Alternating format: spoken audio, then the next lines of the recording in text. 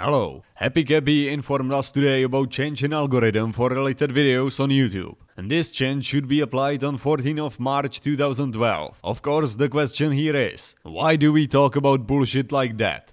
That's really simple. Most of you hate reply girls and the rest never heard of porn. Yes, there is a porn on the internet. People are actually naked there. You don't need YouTube videos to see boobs. Well, this new YouTube change should really hurt people that make pointless replies and make it better for people that can make good videos that won't make you vomit for next 5 hours. As you know, related videos are chosen by YouTube algorithm that takes metadata and number of views of the video. Metadata are things like video description, text, or even video transcript. Current system compares metadata of your video with metadata of millions of videos on YouTube, and based on that and views, it chooses the best related videos. The obvious problem here is that if there would be viral video about, let's say, Coney 2012, I could make a video where I would sing for 3 minutes. Coney 2012, Coney 2012. And then I would include my lyrics in the video description, and I would have a great chance that my video will be one of related videos. And although I believe there is few sickos here on YouTube who would jerk off to that video, I wouldn't call it a good video and it shouldn't be related.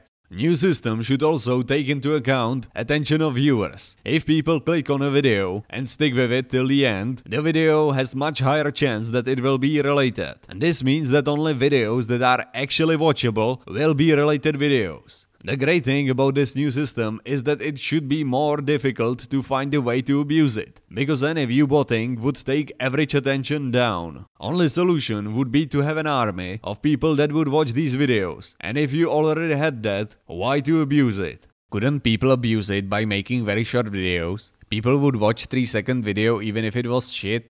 Shut up, Steve. Let's hope that new system will work and all stupid reply videos will fall. Thank you for watching.